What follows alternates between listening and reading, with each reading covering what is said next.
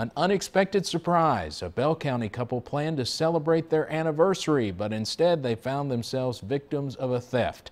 Leanna Gooden says it all happened while she was home alone and she never even knew it was happening.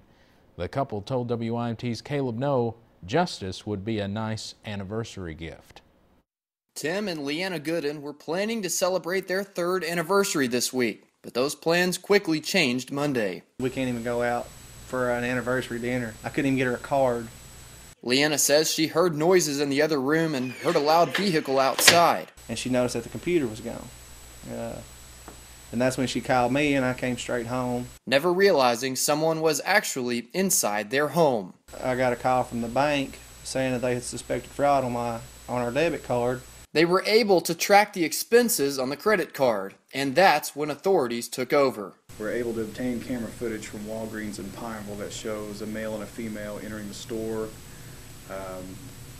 using the card. The female was seen using the card at the cash register. We have video of that. We're told the suspects charged nearly $800 on the credit card within just hours, more than $100 of that at Walgreens and more than $600 at Hibbett Sports in Middlesboro.